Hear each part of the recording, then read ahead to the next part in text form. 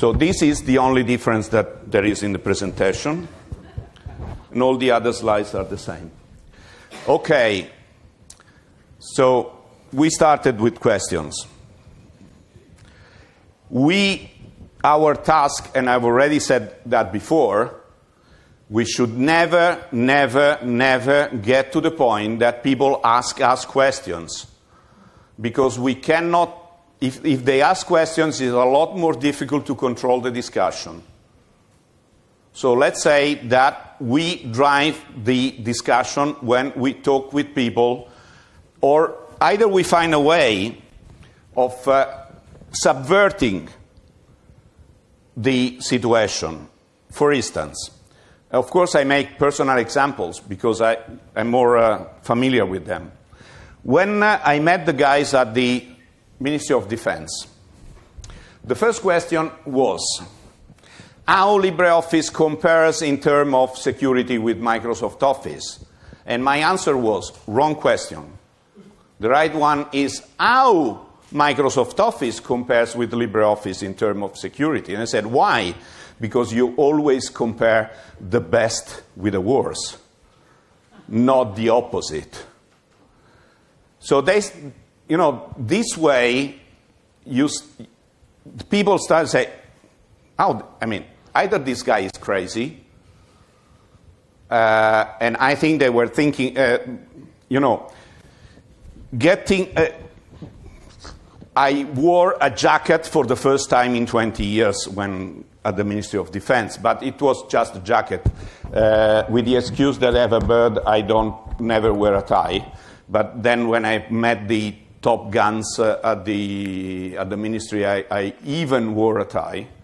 But for instance, I am not making any advertising. My brand, my favorite brand of garments is Timberland, just because I have the same body of a Vermont woodcutter, and therefore a Timberland is perfect for my measures.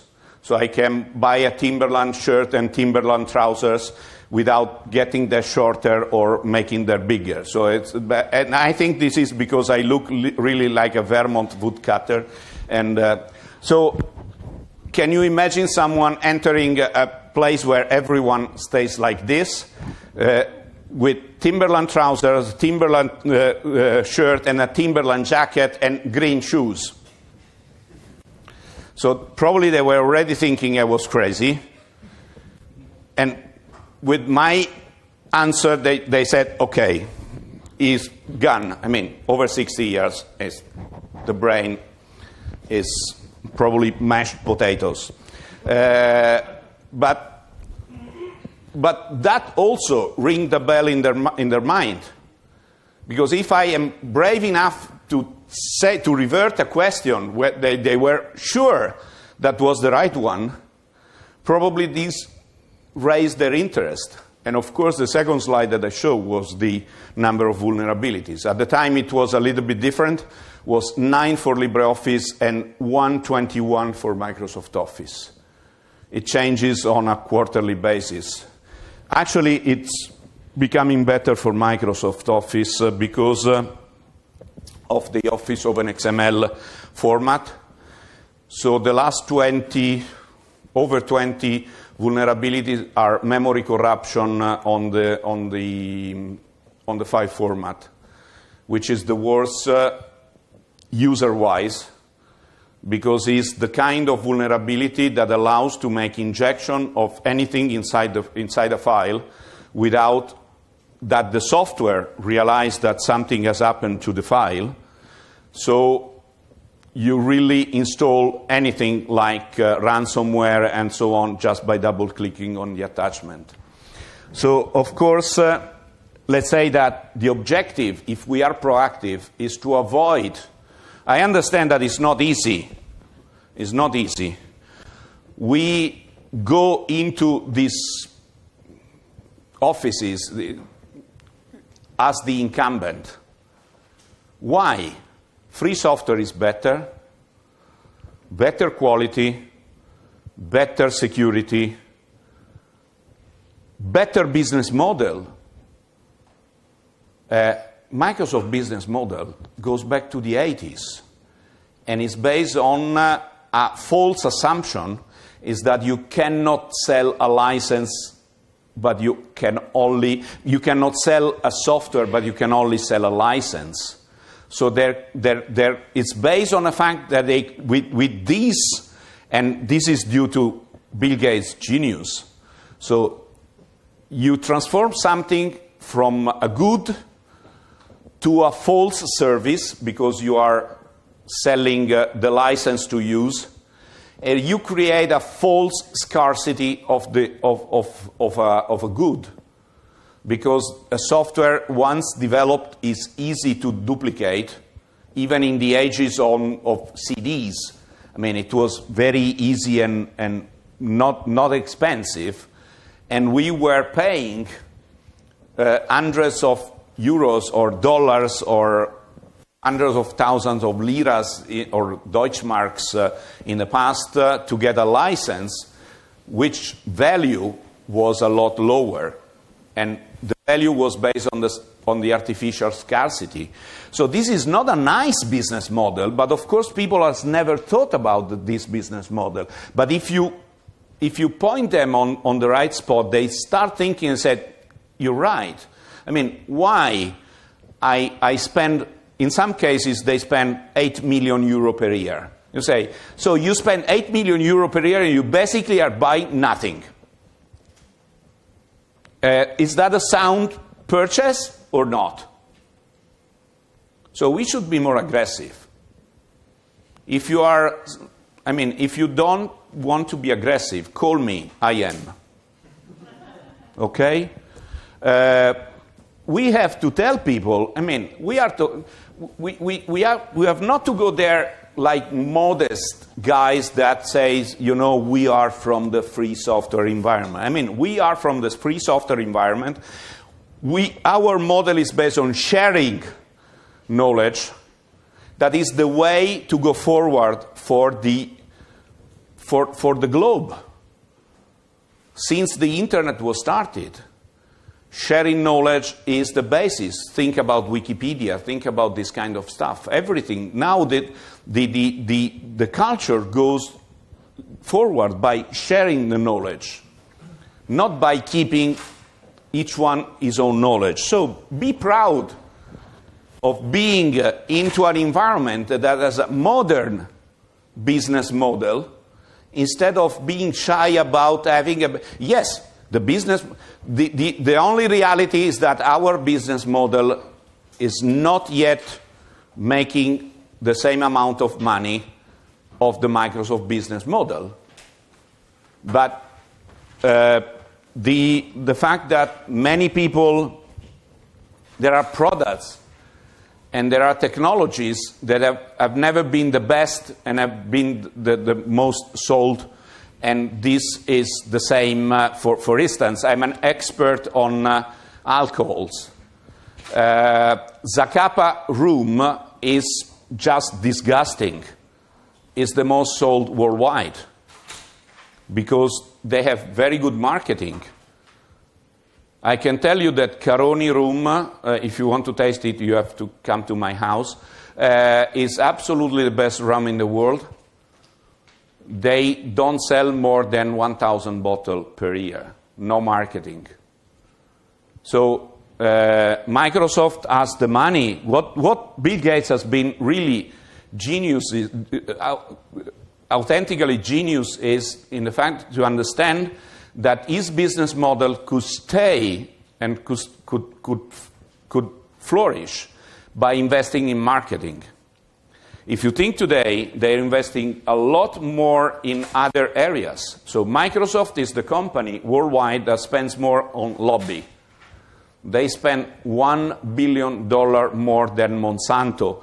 If you don't know Monsanto is killing people with OGM. So if a software company spends more than a company that kills people with OGM, I think that people should start asking themselves a few questions. Microsoft has 248 lawyers on their payroll. I don't know how many I mean, 248 lawyers, it's more than any other organization worldwide, including petrol companies and so on.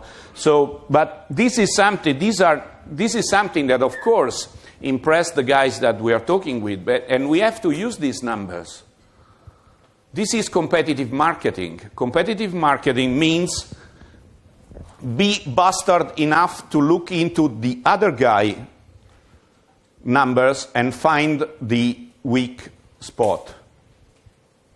It's not doing any nice thing. Absolutely not.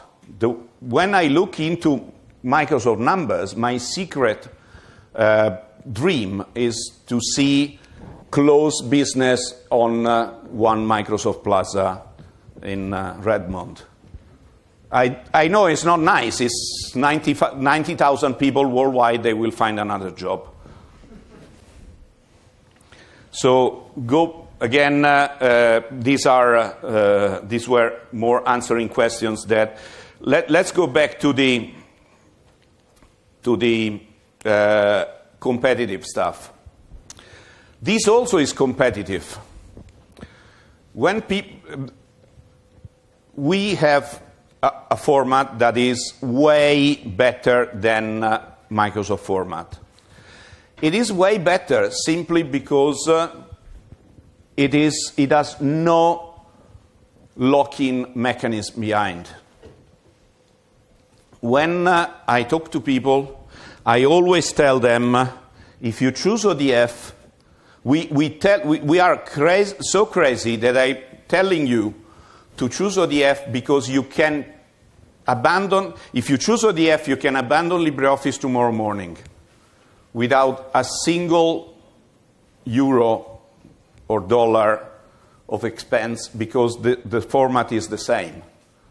And people, in some cases, people tell me, so you are telling me you are telling me to use LibreOffice, but also that if I use ODF, I can change my mind. It will not cost anything. I said yes, because this is basically first.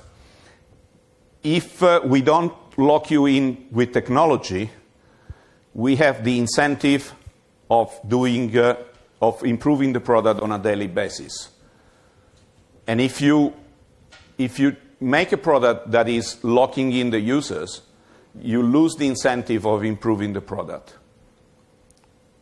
So think who locks you in and think which are the incentive of improving the product.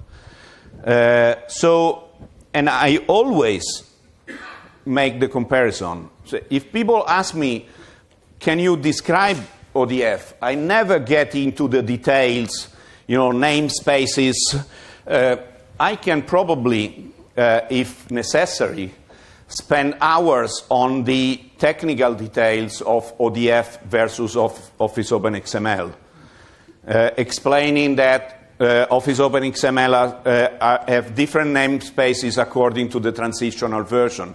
But I would not speak the language of the people I'm talking to, even if those guys have written on their business card, experts on document formats. Expert on document format means I open a lot of documents during my work day, okay? They will never know anything in terms of technology, in terms of technical details. So why we should lose time in explaining technical detail? It's a lot more effective showing this and saying this is not interoperability than showing this and say, nice, looks like this is 2000 after Jesus Christ, but it looks like 2000 before, which is of course, don't do that because you're shaking your head. This is a developer attitude, okay? I'm not talking to developers. On purpose. I would be useless in talking to developers because my language is not that. I'm talking to people, but people that take decisions, they're not developers usually. So you have to astonish them saying, So you agree on the fact that this is false interoperability. I mean, what you see is interoperable, but the code below is not. If the computer fails, you will see another document, and the computer can fail. Or you can have a different operating system, or you can have a different version of the operating system. You can have a different font. While I show that, and it's easy, you know, this is even, I can tell you that this is a very old document, but I didn't have the incentive to make a new one, because no one has ever asked about which version of LibreOffice has been created this document. This is actually a document that goes back to 2010. So it's 5 years old. I should make it new. But if no one asks you anything and looks at that and says, is that true? Yes, it's true. This is what happens. It's easy for the computer to represent that. It has not to interpret anything. It has just to show a text. Of course, this is a very simplistic view of the stuff, but this is what people want to get. They want to be impressed by data. And also, with Coverity Scan, I show this, and I show this one. It's not because people can say, but, you know, this one here may mean nothing. And this fixed here, how the hell have you fixed 12,944? But no one looks at that. They look at one outstanding. And that's the answer. Then I point them to the line of code, because, of course, if it was one line of code, one outstanding, that was not the same. But it's 8 million line of code, one outstanding. Do you have another question? Or this is enough? This is just impressing people. In French, we would say épater les bourgeois. But this is what we have to do. And this, again, I know that this is, there are some developers now in, I know this is meaningless under the development point of view. This frightens enough people that have to deploy Microsoft Office. And this is enough for me.